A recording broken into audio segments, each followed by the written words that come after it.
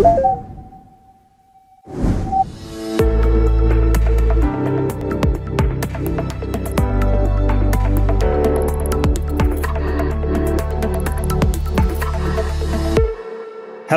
and welcome to this Zscaler Data Protection Breakout. I am Peter Szabo, and it is my pleasure to showcase our latest innovation around the topic of ML-powered data discovery today. Imagine the following scenario, something that is all too common nowadays. We have our CISO, Jack, who urgently needs to launch an initiative to safeguard their company's sensitive data, in our case, triggered by news of a serious breach with customer data exposed, regulatory investigation underway. He gets in touch with his security architect, Mike, and tasks him, as part of his new data protection program, to rapidly assess what the organization's most sensitive data types are and how people are working with these, where the data ends up going, whether inside or outside the organization. With traditional approaches, such a requirement would have resulted in the need to have large IT teams available and potentially to deploy additional infrastructure in the environment. As part of the effort, the team would have to define complicated policies with complex detection patterns in an effort to gain visibility of how people are working with sensitive data. Something that could take anywhere from weeks to months, even under the best of circumstances, and result in a frustrating experience for all involved. Going back to when Jack first called Mike, imagine if Mike had a zero-touch option at his disposal, which would allow him to have the data at his fingertips and provide these to Jack while they are still on the call. With a solution providing instant visibility, he would be able to share not only the different types of sensitive data employees are working with on a day-to-day basis, but also where such collaboration takes place and the people participating to the greatest extent. Exactly the type of information Jack required without the need for tedious policy creation. All this and more through the power of sophisticated AI and ML technologies. To expand on our story, what if such a solution could also provide insight into changing trends related to the types of sensitive data that are most prevalent or help you spot outliers? We believe such a solution could truly kickstart data protection programs and dramatically reduce the time it takes for such initiatives to become effective and start demonstrating true value. It is exactly such a solution that we are now introducing, called ML-powered data discovery within our platform. Our ultimate goal is to dramatically simplify data protection programs by allowing administrators to sidestep some of the hardest parts of such initiatives, namely manually defining a high number of policies with complex keyword and regular expression detection patterns. With that, let me give you a sneak peek of how this will look in practice. When you open a dashboard, you are immediately greeted by a high-level overview and key metrics about the different types of data being consumed in the organization, as well as some statistics and trends of whether the data found itself in sanctioned or unsanctioned destinations. Toward the bottom, we see a list of users who have worked on the most amount of sensitive data, a timeline view of the different data types, and the top applications involved. These can help with spotting changing trends very quickly. For instance, if we see a sudden increase in number of legal documents, such as we have here, it may prompt us to have a discussion with the legal department about what has changed in terms of how they are working with sensitive data and how to best go about safeguarding said data going forward. The solution also allows us to drill down into the data and have a closer look at the different categories, the SaaS applications and destinations involved. So here, the solution also allows us to drill down into the data and have a closer look at the different data categories, the SaaS applications or destinations involved, as well as the sanctioned or unsanctioned nature of these, and also whether these are of more risky or less risky types, indicated by these dots here that you see: green, yellow, and red. At this level, we also have a view of the users who have had the most dealings with this sensitive data. When we switch over to the policy view, we can see that we were able to have all this insight without a single policy deployed. How can organizations leverage ML-powered data discovery to create or enhance data protection programs? So the way we can think about it, and why we believe that this capability would be highly beneficial for both new as well as existing data protection programs, is really tied to the various challenges involved with, first of all, starting said programs, as well as, keeping these programs running, efficiently and making sure that they are focused on the right priorities when it comes to, which data the organizations need to protect. So if I were the practitioner and responsible for a new data protection program, the way this dashboard would immediately help me is by really showing me what types of sensitive data are being consumed in the organization. So rather than me having to go out to the various departments really blind, just asking them, do you have any sensitive data, or how are you going about protecting your sensitive data now? What are your policies around that? How can we help you protect said data? Here I have a view immediately of the different types of sensitive information that is being worked on in the organization, and that helps me prioritize my approach as well. So in this case, I could say that maybe I would be most concerned about some of the legal documents or some of the financial documents, technical documents, etc. And then going beyond that, I'm able to also drill down and look at some additional details in terms of how those document types are being worked with on a day-to-day basis. Now that we are in the drill down view, this provides us with great visibility in terms of the various document types, but also the applications involved.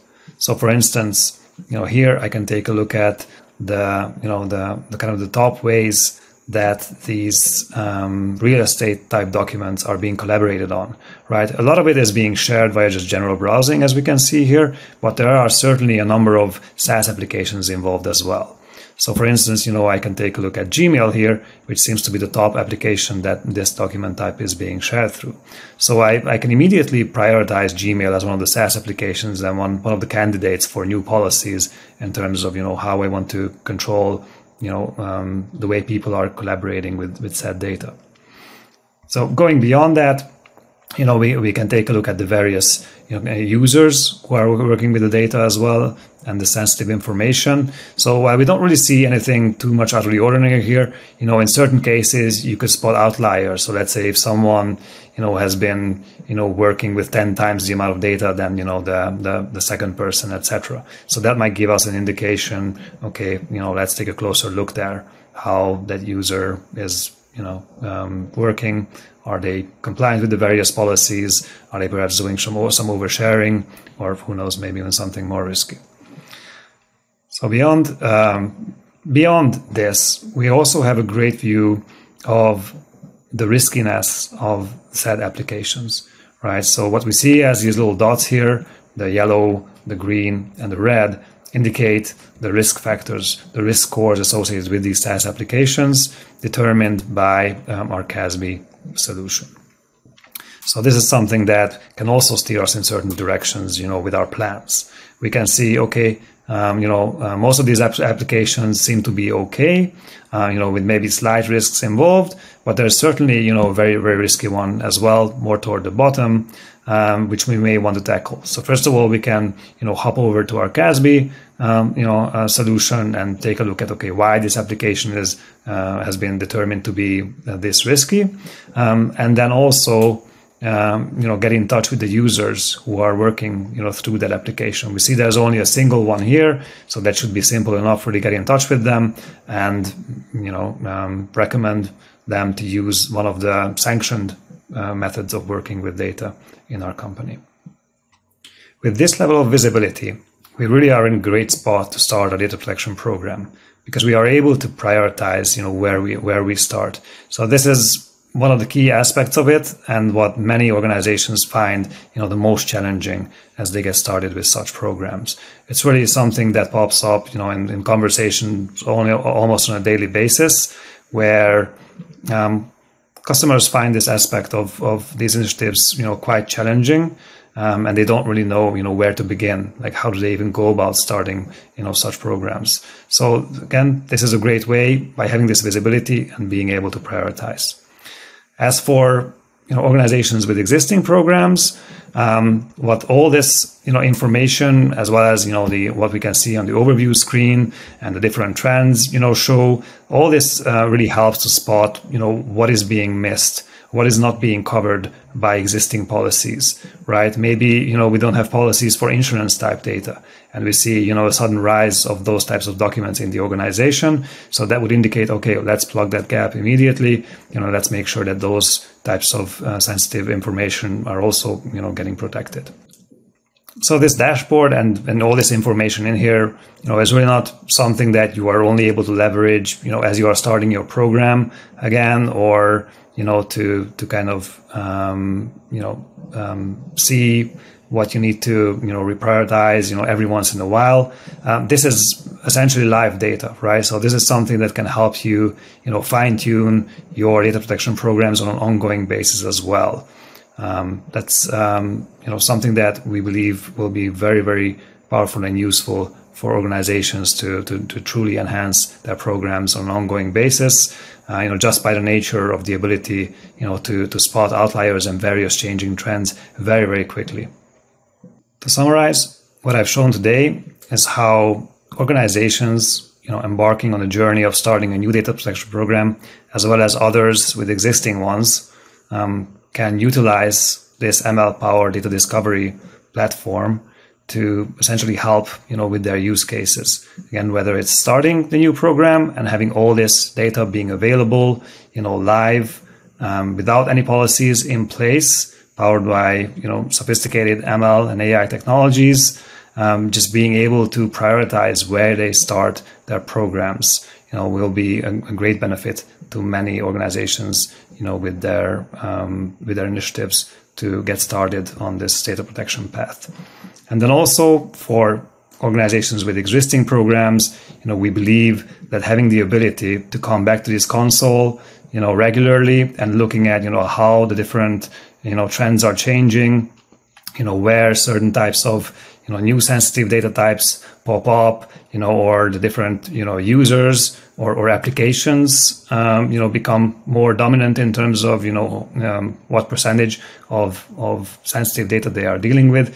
This will be all quite useful in terms of being able to, plug any holes in terms of the various, policy frameworks of their organizations, right, and policy sets, to make sure that all types of sensitive documents and all types of scenarios are really protected, right? No matter what kind of data we're talking about, what kind of application is involved, or who the users are who are working with said data.